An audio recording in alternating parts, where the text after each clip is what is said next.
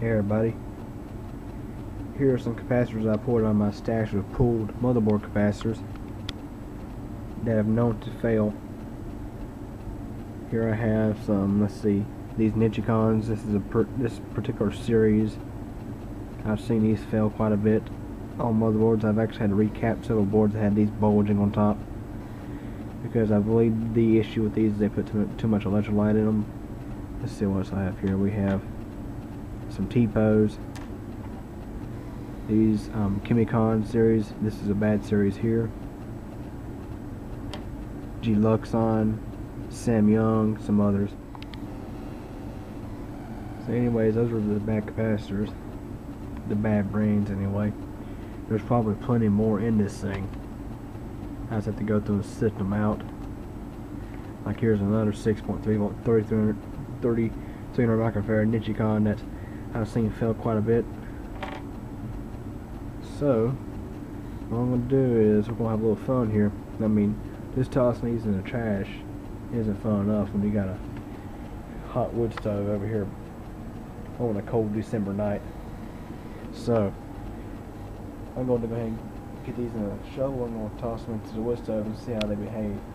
Of course, as we all know, all techies know, electrolytic capacitors do not like excessive heat.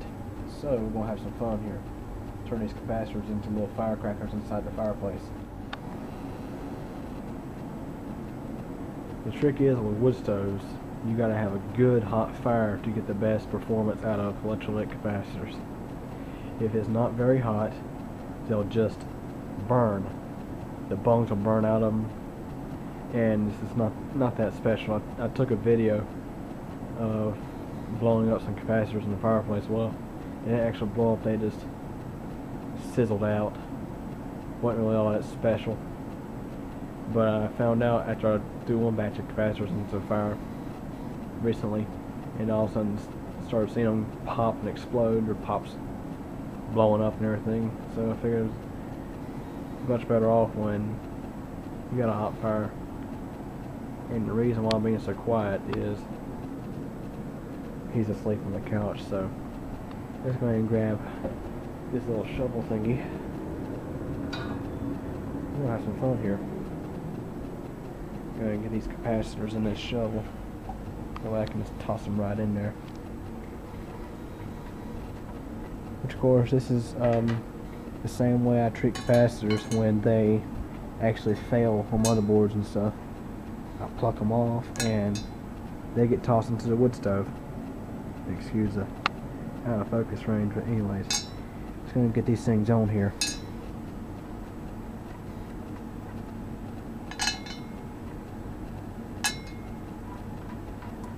I mean, what good is, you think about it, what good is replacing blown capacitors with brands that are known to fail? I mean, it's not very reliable. So, you know, let's just get them out of my repair stash and have some fun with them.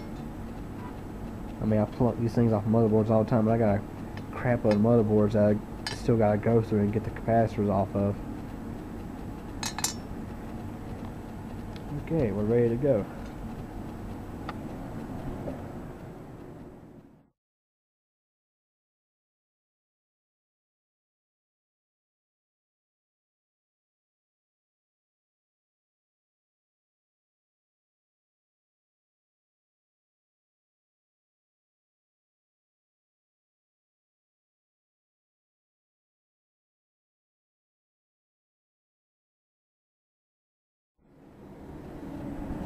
Look inside here, you can actually see some of the capacitors I put in here earlier.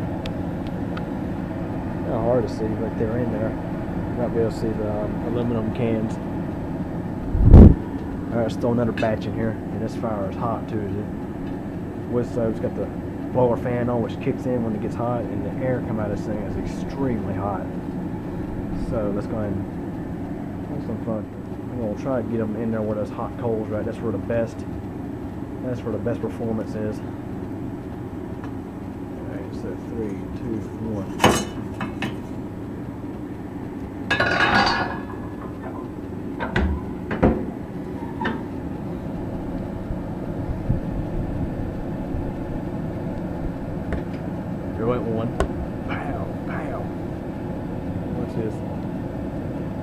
Kind of funny if you think about it.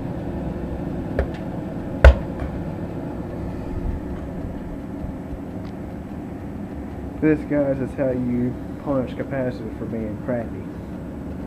Just toss them into a hot fire and watch them explode. Now, of course, if you're using an open fireplace, I recommend you don't do this. Only do this if you got a wood stove that you can close the door on, because as you might have been able to see, some of the capacitors kind of hit the door on the wood stove when they blew. Anyways, this is the best way. This is the best way to do it right here. And have a look here. I see a vent on one that has popped open. Have a look at that, guys.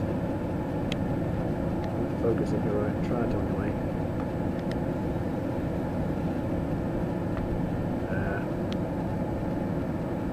And the glass on this stove isn't that clean either, but might be able to see we got some vents popped up on some of those capacitors, and they are actually on fire, and the capacitors are burning. Look at this, the electrolytic stuff and the paper inside the capacitors is burning. Look at it, you can actually see it looks like a little candle flame coming out of one of those capacitors. It's kind of funny.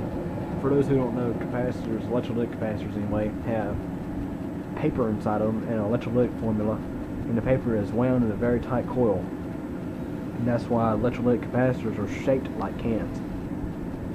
I'm going to zoom back out. This looks really horrible. Anyways, that's how you can have fun with bad capacitors. Anyways, had any questions or comments, feel free to ask.